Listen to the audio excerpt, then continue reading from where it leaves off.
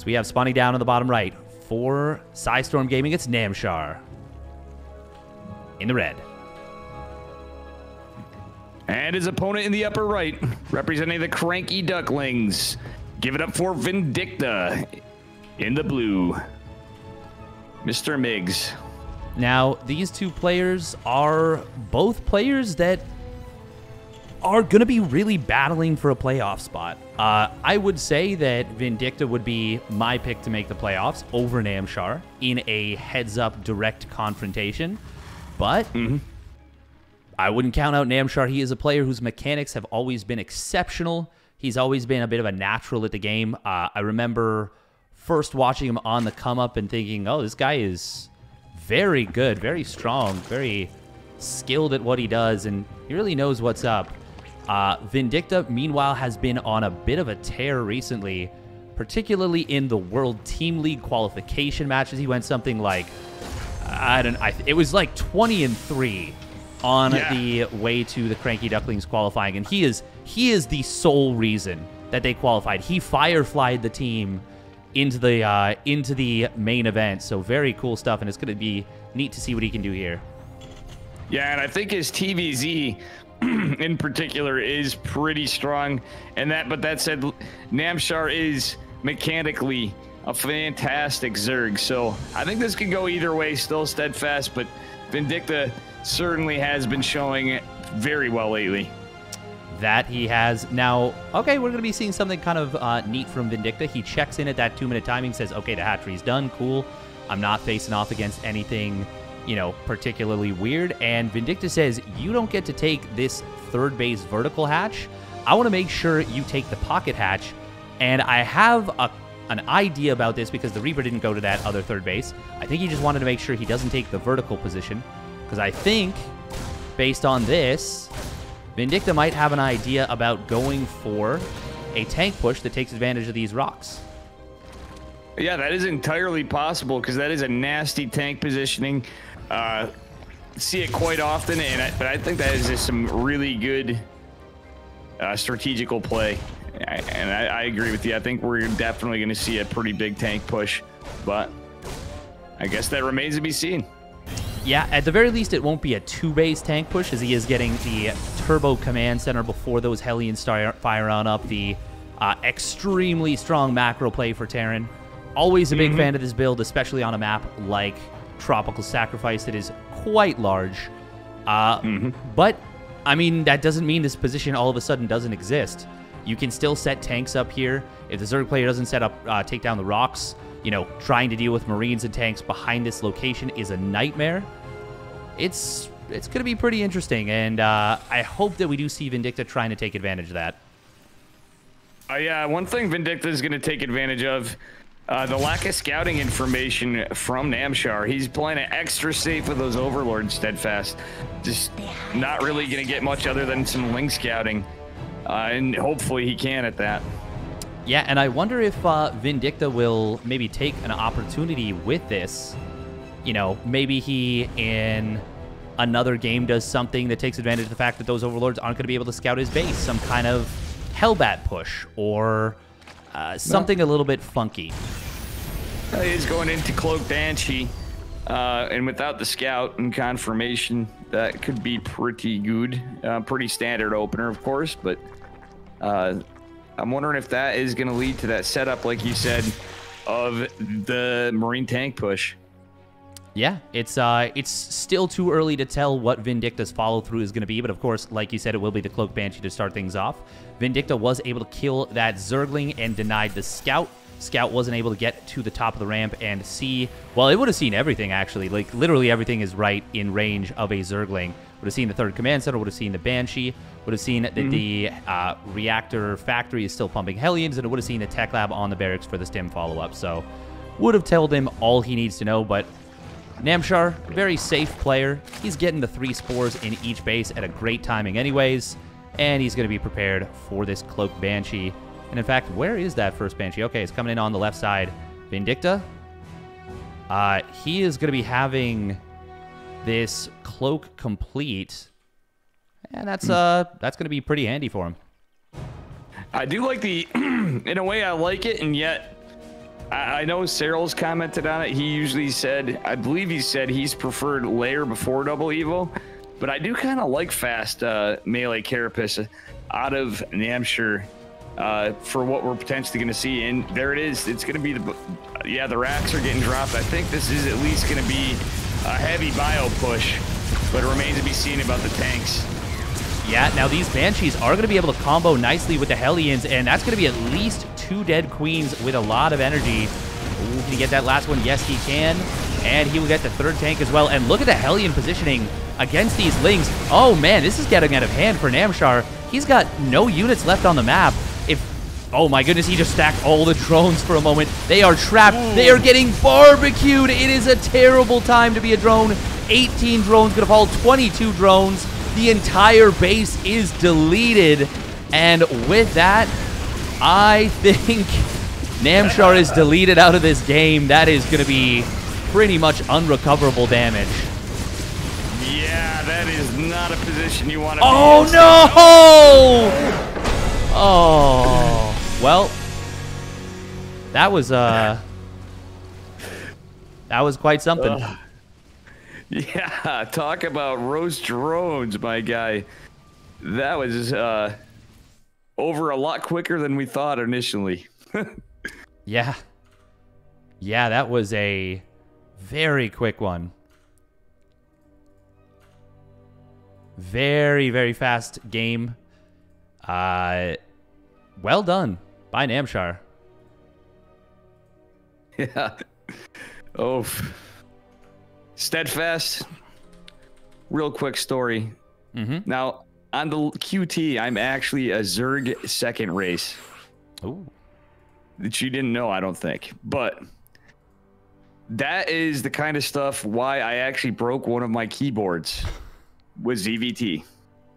There's a lot of moments where if your opponent is faster than you and you're out of position, you can just die in the worst feeling ways possible. It is just not a good time.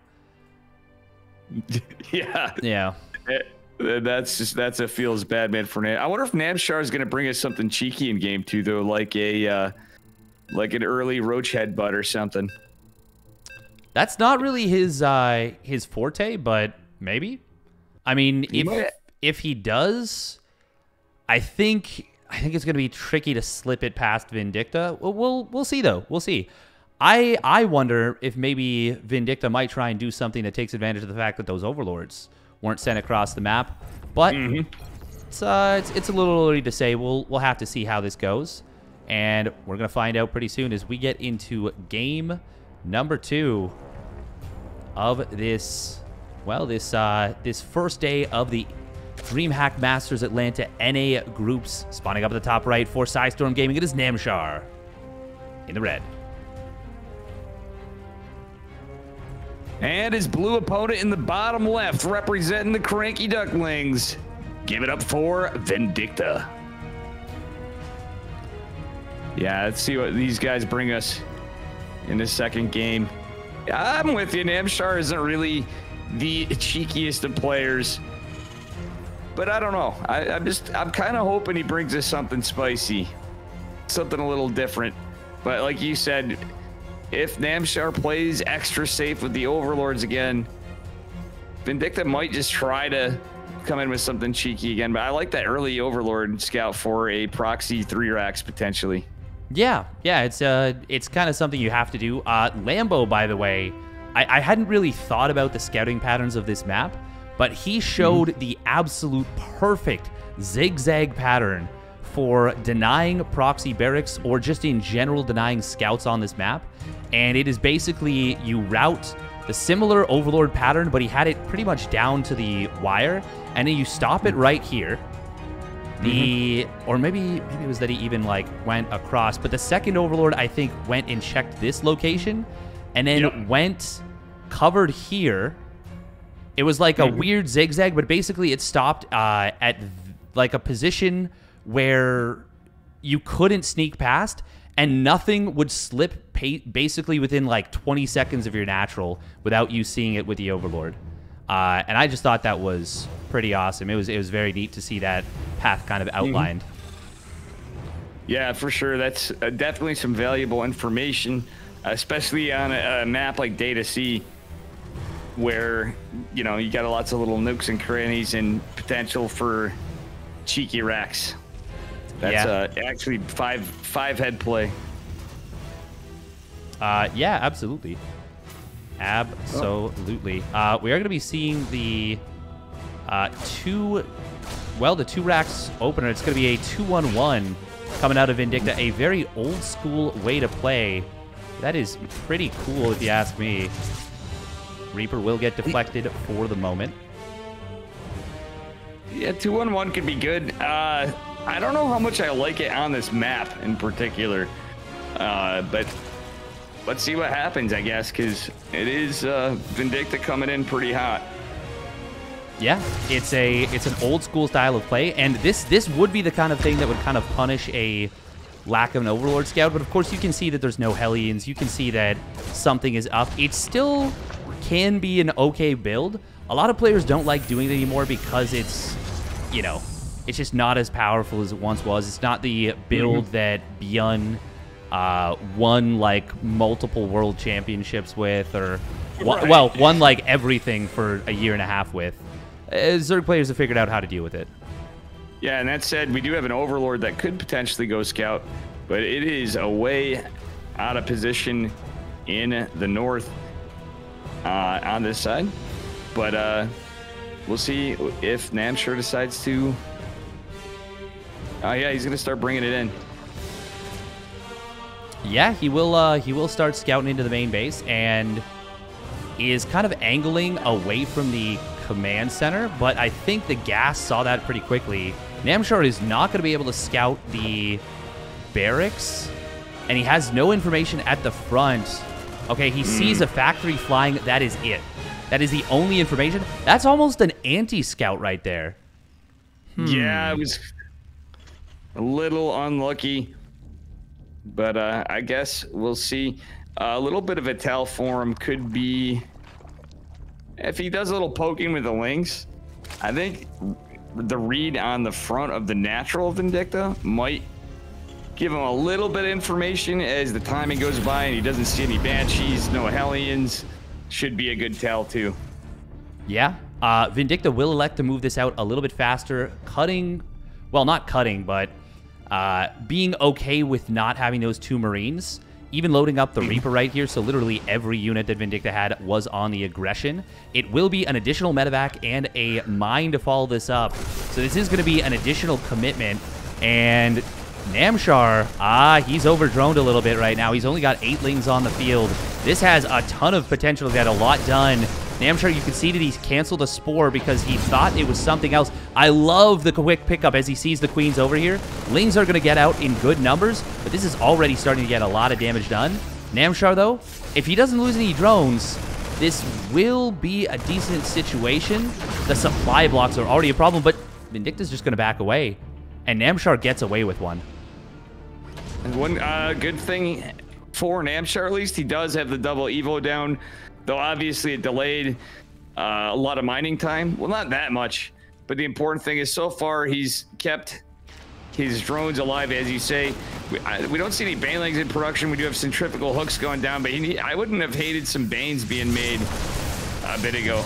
We don't mind getting... gets killed. That was actually pretty huge right there. And it's target fire trying to come in on the medevacs, but this is way too many Marines to fight with just the Lings. Like you said, he needed banelings. That is a big problem. Namshar cannot fight right here. Vindicta is finally going to get forced back. Oh, the medevac is low on HP, and it goes down. Bit of a miss micro from Vindicta. Cost him dearly. 8 Marines inside of that. He tried to load up everything, and he didn't click back the one medevac. Oh, nice job from Namshar. That was a very small profile. He managed to target the low HP medevac, and that breaks all the momentum of this push. And Namshar, once again, gets away with a very scary situation and survives, and even comes out of it, I would say, a little bit ahead because of how much Namshar droned. Yeah, he ended up ahead. He did get more valuable trades for a bit. Ooh, I don't think you should attack in here, Namshar. There's no reason to do that. Just drone out of this. He's got a lot of lings. Yeah, just use those to take down rocks. again, still no banelings, nothing in defense, and he finished centrifugal hook steadfast. So, as much as I like his position, I would like to see him pump out just a little bit of banelings, going for that Spire. Looks like he might be going into mutas. Well, after the push. Well, I mean, now we're finally. I mean, once he forced out once he killed the one medevac, I don't think he really needed the Banes for a while. He is starting to build them now. I wouldn't have even hated if he hadn't built them, even at this point, just because, you know, as long as he got enough Lings to deal with this. Now, this little threat right here is annoying, and that's where you need the Banes. Oh, Vindicta will lift up and get out. Namshar, though, he's going for a Spire. And this is... He didn't drone up as hard behind this as I would have liked, but he is adding on quite a few more drones in the last, like, minute or so. He's pumped his drone count up to what is going to be over 80 at this point, going up to 4 gases. He was a little bit low on the Queen, so he's adding on 5 more of those. 2/2 plus 1 flyer attacks. Yeah, this is a phenomenal position now for Namshar, and he's got enough gas to... Well, actually, he pumps out a few more Banes. Still has enough gas to build like 6 mutas, but he might just wait until he has enough to pop out like 10 or 15. Actually, I would love to see him wait until he has enough to pop out 15, and then go for a jump on a big drop from Vindicta. Oh, yeah. Oh, absolutely. Never mind, Vindicta saw the Spire. Sorry, go on. One thing to point out, too, Vindicta is going into vehicle plating, it looks like, but also he's going to have a slight lead on his 2/2 with his infantry weapons and armor.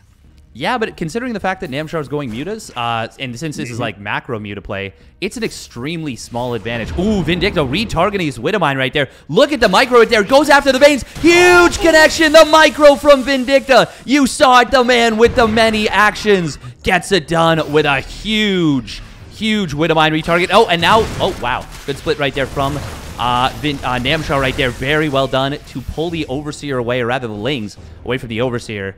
But man, oh man, that was a value mine. 11 Baneling kills on that Widow mine. And look at the resources destroyed. Oh, huge advantage there by Vindicta. Very nicely done. Yeah, that was very unlucky for Namshar. That's a huge loss. Oh, Banes? The one Widow. Nice splits. Yeah, it definitely could have went a lot worse. But it looks like a Queen's going to fall with a creep tumor. But guess what? The mutas had arrived. That they have. Nice micro from Namshar there.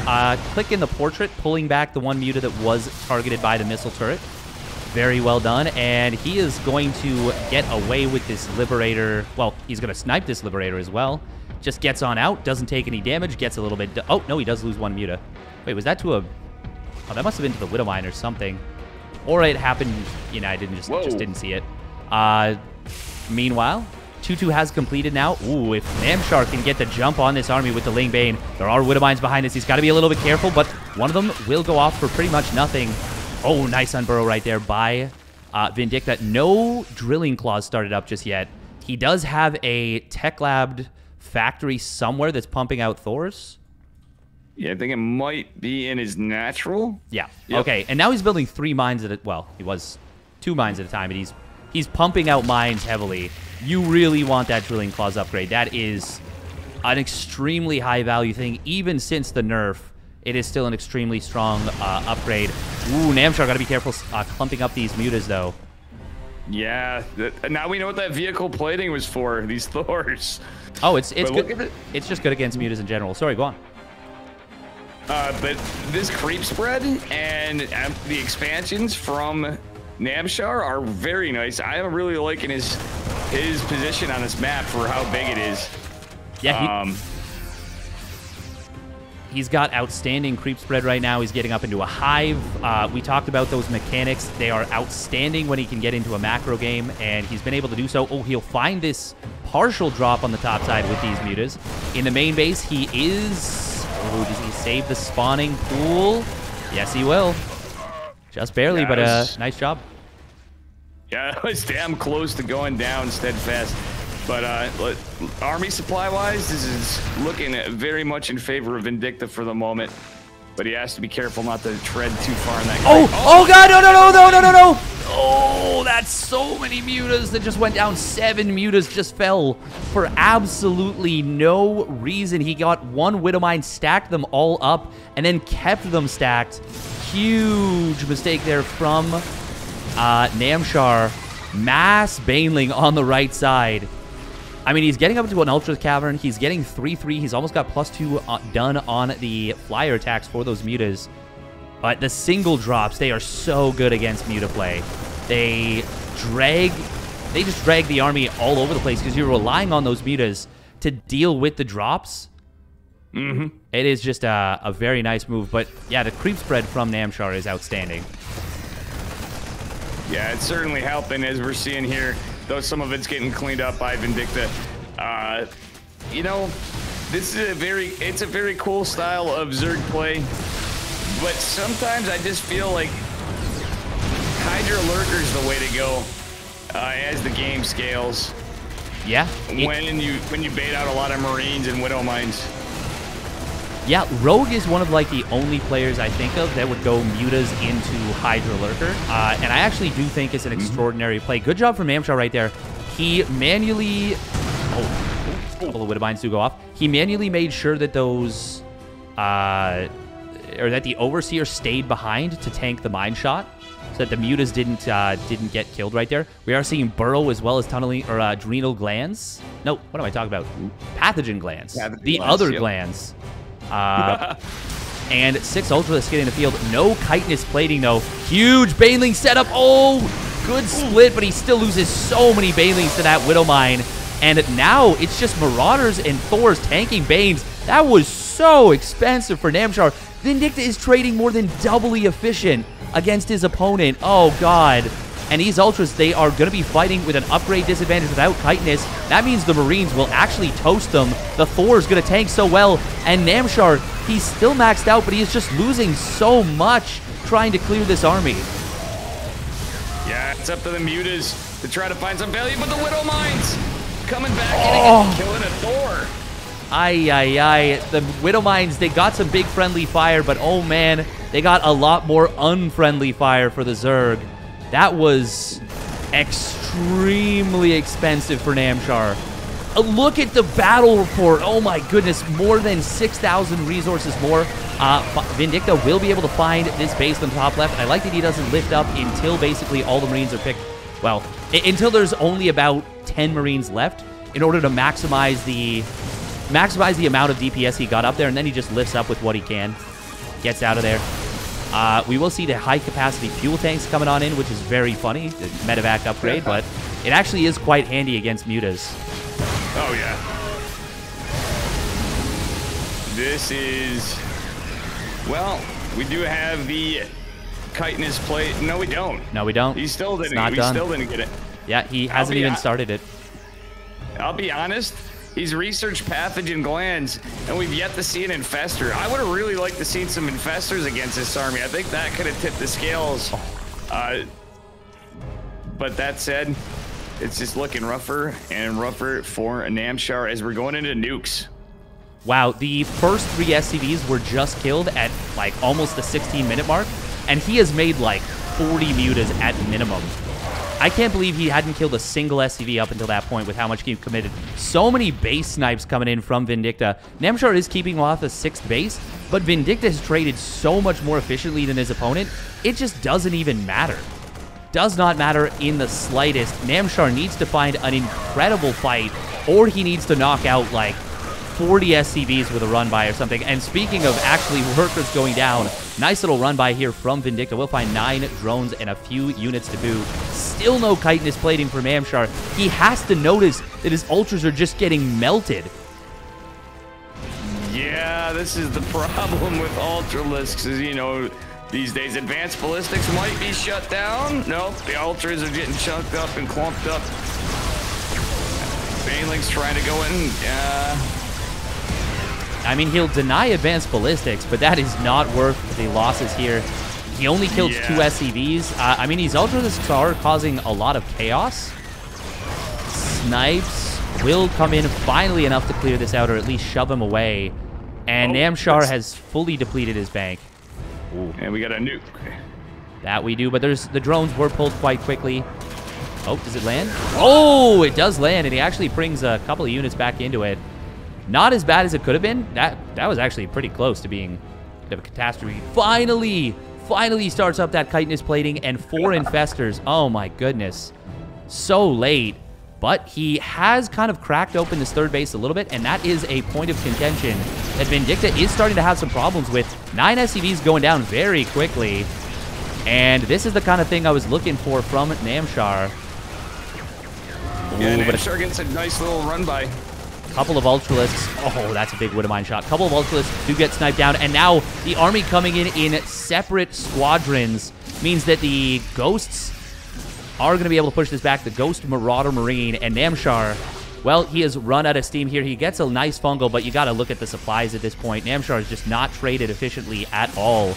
And Vindicta, he is going to drop a nuke on this base once again.